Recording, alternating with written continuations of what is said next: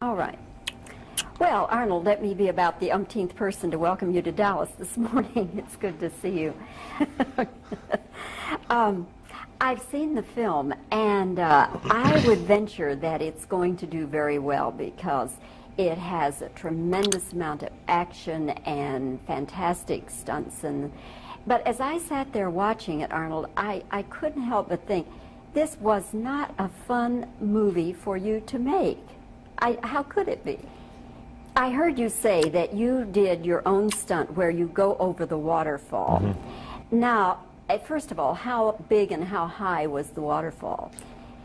What is it that you maybe, say, 5, 10 years from now aspire to do? Because it seems like everything you've ever wanted to do or dreamed of doing, you have done.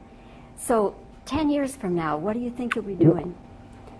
This film has a lot, as I said, a lot of action, adventure, stunts.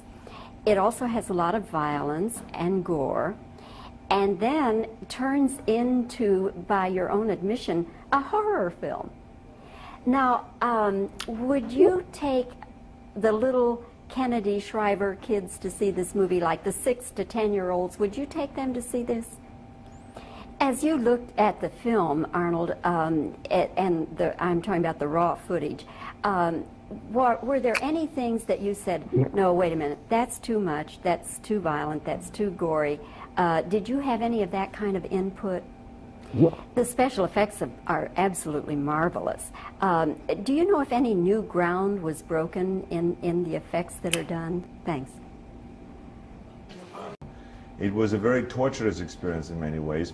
The more miserable it is for us actors to go through this whole experience